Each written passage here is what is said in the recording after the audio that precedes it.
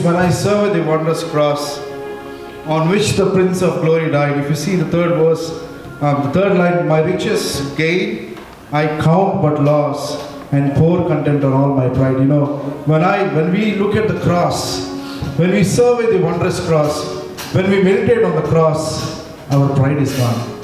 Our pride is disappeared. And you look at the second verse, he says, forbid it, Lord, that I should boast. There's nothing that we should be boasting about. And then he says, save in the death of Christ my God. All the vain things that charm me most, he says, I sacrifice them. You know, there are a lot of things in this world that really charm us. Vainly we'll be running after them, right? Paul says, the things that I consider as the most important, I consider them as nothing, because I have tasted the love of the Lord.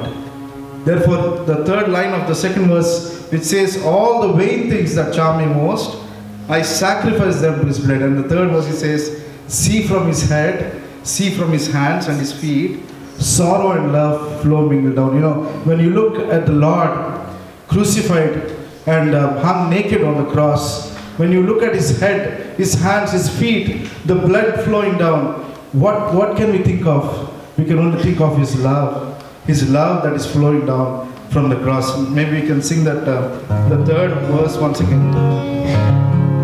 See from his head, his hands, his feet, sorrow and love flow mingled down. They have such love and sorrow in God once composed, so rich and proud. And in the fourth verse, finally, you know, he says, were the whole realm of nature mine, that were represent far too small. He says, if I give myself, if I give my nature of everything, if I give, he says, that were represent far too small.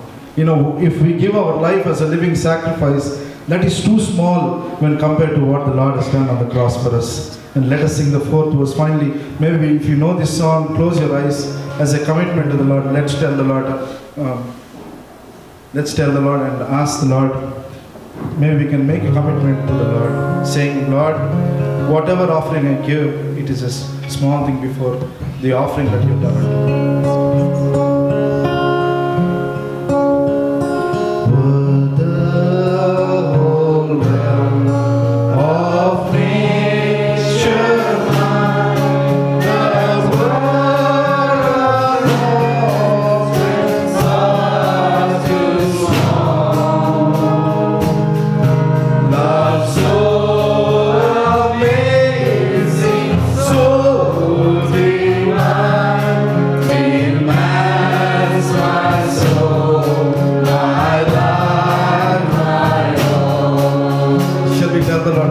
Lord, I give my life.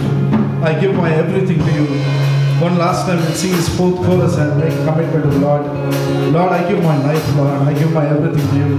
Yes, it demands our life. It demands our love because of the love that He has shown upon us, unto us upon the cross.